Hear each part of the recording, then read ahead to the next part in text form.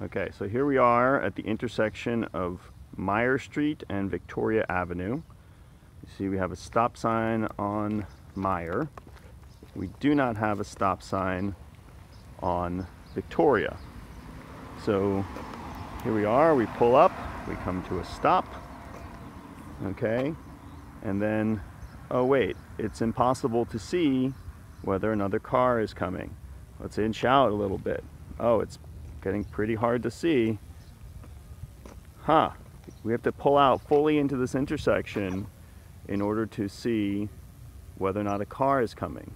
There needs to be a stop sign here and at the other corner. And then also this corner needs to be painted, because even if there is a stop sign, you still need to be able to see whether or not someone is coming.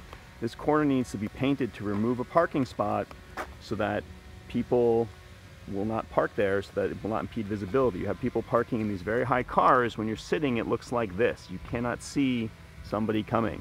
And someone was injured last night at this intersection, and this needs to be fixed. The city needs to fix this immediately.